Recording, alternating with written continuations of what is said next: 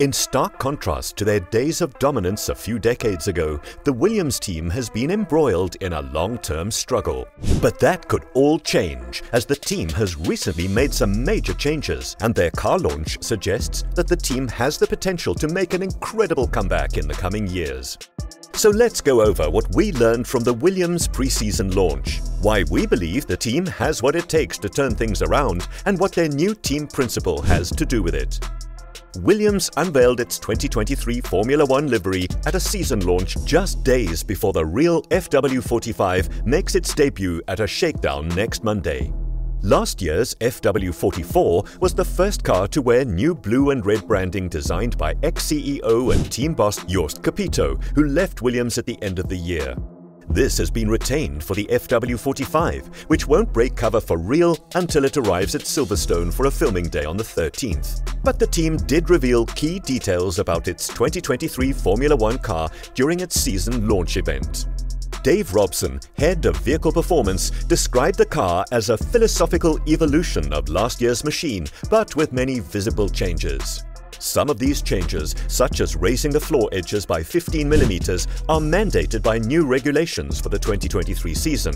But there will also be another step forward in terms of the side pod concept, debuted on Alex Albon's car at Silverstone last year. Visibly, well, you'll see, but obviously the regulation changes around the floor dominate some of it, said Robson. The other thing that you'll find most obvious is a bit of an update to the side pod package, which is an evolution of what we did for the Silverstone upgrade package. But we were a bit constrained then by the radiator layout, and not wanting to completely change that. So we've had the opportunity to work on that and lay things out a little bit differently. They're probably the main visible things.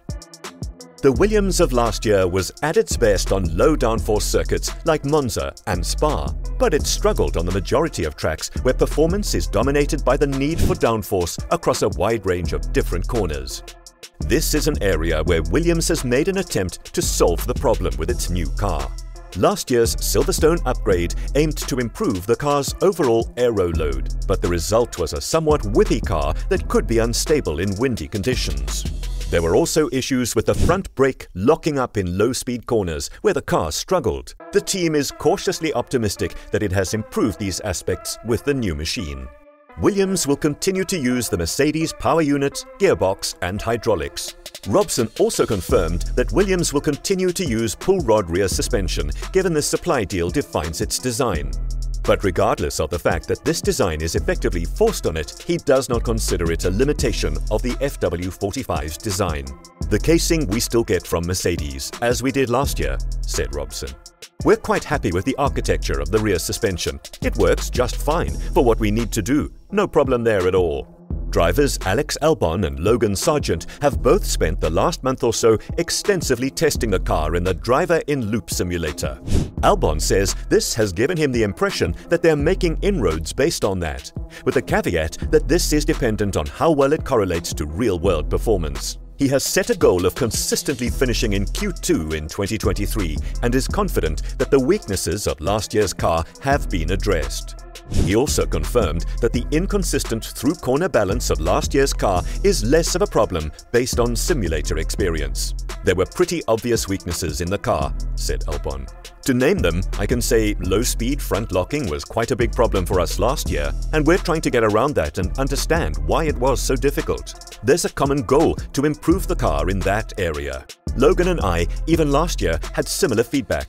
He knows the problems in the car as it's not totally new to him. He gets where the car needs to be quicker. So everyone's involved in the development and trying to address the weaknesses we had. Williams has long had a disadvantage in aerodynamic design when compared to the leading teams.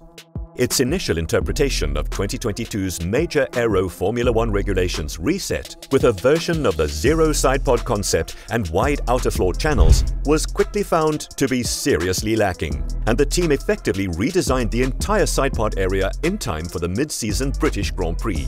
The resulting revised car appeared more conventional, with wider side pods and a frontal undercut, similar to the Alpine or Red Bull. Williams would have liked to do more, but was limited by budget. The side pods could have been sculpted more tightly to better feed the sensitive area around the rear brake duct, but the existing cooling radiator had to be kept. With that restriction removed for this year's car, the biggest visual difference will be seen there when the actual FW45 appears. Last year's updated car was noticeably faster than the original, but a key limitation remained in combining a high level of downforce with consistent through-corner balance. This refers not only to differences in balance between entry, mid-corner and exit, but also to differences in those trays based on corner speed. The new regulations and their aerodynamically powerful underfloors posed a significant challenge in this area. Because downforce squares with speed, if there is an imbalance between the downforce acting on the front and rear of the car, the balance change can be significant throughout the speed range. It was a tray that Alex Albon had to deal with even in the upgraded car, which was even more sensitive than the original despite having more downforce. In terms of correcting their mistakes and mounting a long-term comeback to their former glory, the signing of ex-Mercedes Chief of Strategy James Vowles to the team principal role may have already been the best decision. But if Williams is to make a sustained rise up the Formula One pecking order in the coming years, it could do worse than give James Vowles the time, space and authority he requires to shape the team into his vision. If Williams needed proof that this would be a wise and successful course of action, it only needs to look at the recent experience of another fallen F1 giant in reversing its slide. 6th place in the Constructors' Championship in 2018 wasn't McLaren's worst finish in the 2010s. After all, it was a significant step up from 9th place the previous year. But it was still a humbling year in which the flaws of its own offering were exposed after talking up its prowess amid Honda's early V6 turbo hybrid era struggles. Its response included bringing in former Porsche World Endurance Championship team principal Andreas Seidel. McLaren has never returned to the front of the pack since. However, it has finished 4th, 3rd, 4th and 5th in the constructor standings during that time and has finally won a race thanks to Daniel Ricciardo. And the freedom Seidel and to a lesser extent technical director James Key were given upon arrival meant that highlighting the flaws of McLaren's wind tunnel and simulator setup, for example, and getting the okay from CEO Zak Brown and later the board to commit to upgrading them was relatively simple, something that should help McLaren future-proof when the wind tunnel comes online this year. There are already parallels between Seidel's and Vowles' appointments, with both being hand-picked by their respective operations. And one could argue that Williams, its owner Doralton Capital, and Vowles would do well to follow McLaren's lead. His early influence now that he's been hand-picked by Doralton to lead the team could be quite interesting, said F1 journalist Scott Mitchell.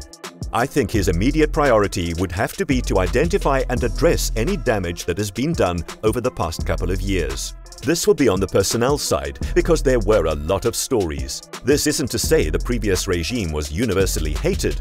There were almost as many stories saying Williams needed someone like that to come in and shake things up as there were stories about why it was a problem. But it was divisive. There's no question that Vowles is inheriting a divided team or a team that has suffered at the hands of a divisive policy. He will need to make sure everybody is aligned, but beyond that, I'm wondering if he might be able to have the autonomy that, say, Andreas Seidel had when he joined McLaren. When compared to their earlier struggles, Williams appears to be in a better position. Yes, they've dropped down the rankings from their impressive 2021 performance, but it also appears that the days of getting 1 or 0 points, as they did in 2019 and 2020, are over.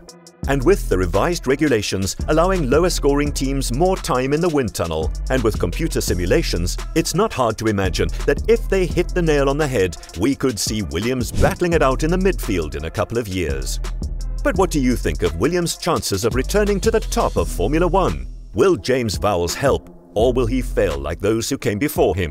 Please let us know in the comments section below. If you enjoyed the video, please consider liking it and subscribing. Be sure to click the bell icon to be notified of future uploads. Thanks for watching.